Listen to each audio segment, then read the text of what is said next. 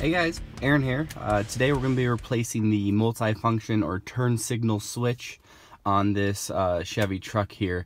Now, this is a fairly common issue to go out on these vehicles. GM uses the same multi-function switch on a ton of these trucks, ranging from 2001 through about 2009.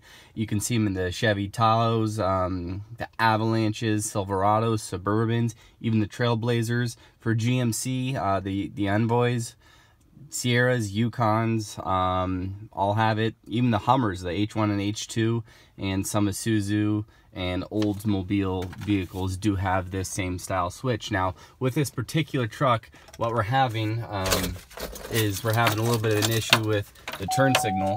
When we go to turn the turn signal on, you can see the brights come on as well, which can be definitely an issue when you're driving. Doesn't happen with the left side, but it does happen with the right side. We get that. So I went ahead and traced it to the multi-function switch, which is this column that sticks out right here. We're going to be taking off the brezels underneath and below the steering wheel, and removing the connector and such like that. So before we begin, let's go ahead and go over the tools that we're going to need to get the job done right. So we're going to need a 3/8 ratchet, a T25 Torx socket. One of the bolts is harder to get to, so we're going to be using a 1/4 inch open end wrench and a T25 bit. You can get these at any auto parts store or Home Depot. I'm going to be using a pick to remove some of the connectors and a plastic trim removal tool to remove the bezel and trim pieces off of the steering column. Alright, so now that we're back in the vehicle, the first thing we're going to need to do is gain access to the bolts and the connector to this switch. To do that, what we're going to do is we're going to take our hand and we're simply just going to pull on this trim piece that goes all the way around your radio. Depending on what trim model you have, you might have some switches right here. You're going to need to disconnect the wiring for those, but this one doesn't.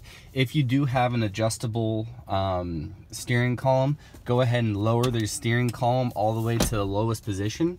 And then with the ignition on and your foot on the brake, go ahead and take your shifter and put it down into the lowest gear that it can go. That's definitely going to help us remove this little trim piece here. Set it out of the way, put it in the back seat. Now we can focus on the top and the bottom trim pieces. Before we do that and remove any screws, go ahead and put your vehicle back in the park. Take your key out, that way nothing bad happens, you don't accidentally start it or anything like that. Now, depending on what trim level and what vehicle you have, there's actually, I think, 2 different switches that you can purchase. There's either one with or without cruise control function. This one obviously does. So I will actually include both links in the description. You can click on which one you have. It'll take you to a direct link so you can purchase the correct part for your vehicle. Now, before we get to the bolts underneath the column, simply just take this little lever that you're using to adjust your column, pull on it real hard, and it'll come right out. If you need to get a flat blade screwdriver under there, you could do that. Just be careful not to mar this up. This is plastic, and it'll definitely scratch with a pair of pliers. Now, before we split the plastic apart, we're going to need to remove 2 bolts. You're going to see 3 holes in the bottom of your steering column. These 2 front holes house 2 bolts. Now, luckily for me, somebody's done me the favor and actually removed these bolts, and they didn't put them back, so I don't have to remove them. I am going to try to find some that do work.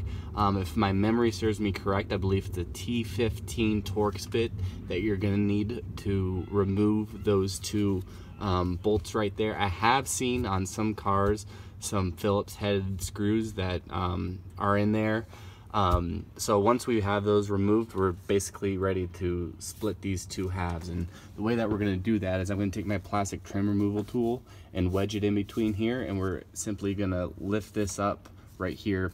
And we're not going to separate them yet because there's 2 hinges in the back. There's one on the left side and one on the right. So don't go just prying it off. You're going to break those hinges, and it's going to be very hard to get them back together.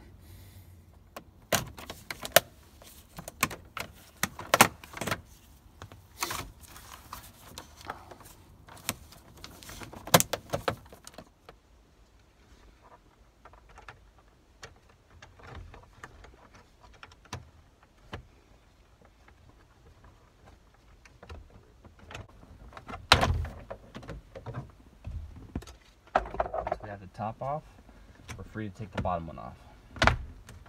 Just simply slides down. And one thing to note, this little grommet can rip after time of being in the heat or in the cold. They can get hard. I'll go ahead and include a link in the description where you can buy a replacement one. Just a little dust boot to get, keep dust out of this area where electrical connections are. I also included a link for the top and bottom replacement pieces in case you do break yours. I've done it before, it's very common, and they're only about 20-30 bucks for the set.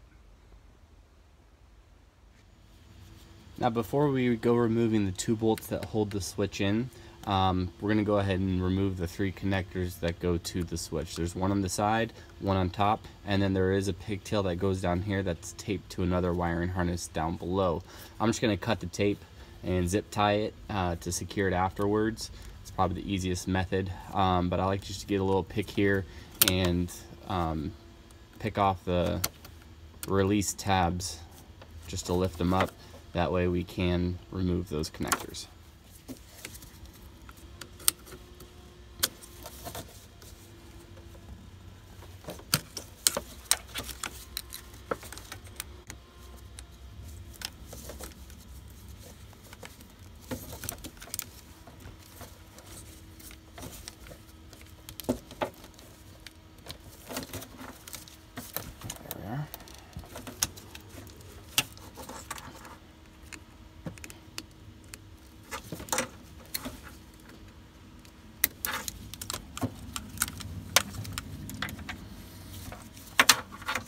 Now the factory service manual does call for us to remove the steering wheel in order to get this bolt out. However, I came up with a little trick to avoid that, just to save us some time, about 10-15 minutes worth of labor to do that. I go ahead and take my T25 bit that I shown earlier in the video along with my 1/4-inch wrench. They fit inside of each other, and by doing that we could be sneaky and take this bolt off. It's on there pretty good with some Loctite, so you might struggle at first, but once you break it free, you can go ahead and turn it. It's going to be probably more difficult one out of the 2 to remove. Alright, once we got that bottom bolt out, we can go ahead and remove the top one using a T25 Torx, and the switch simply comes off. From here it's pretty much reverse procedure, except I'm going to go ahead and put the wiring harnesses in first. Just makes it a little bit easier versus when it's bolted down. Let's see here. That one in.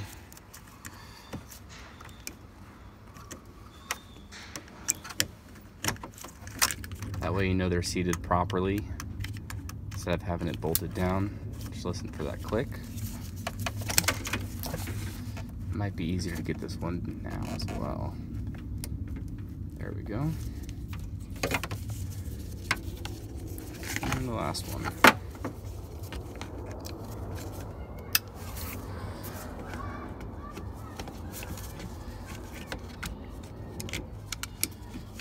Now there's a little ting here. I believe that's for our horn contact. Just make sure that it's compressed when you go to put it in.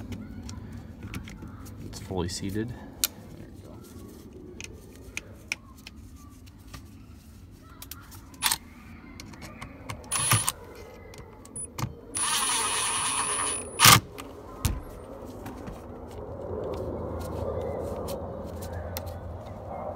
This bottom one can be tricky to get started. If you do have some issue getting in, you can get some needle nose pliers and start it to turn it with that.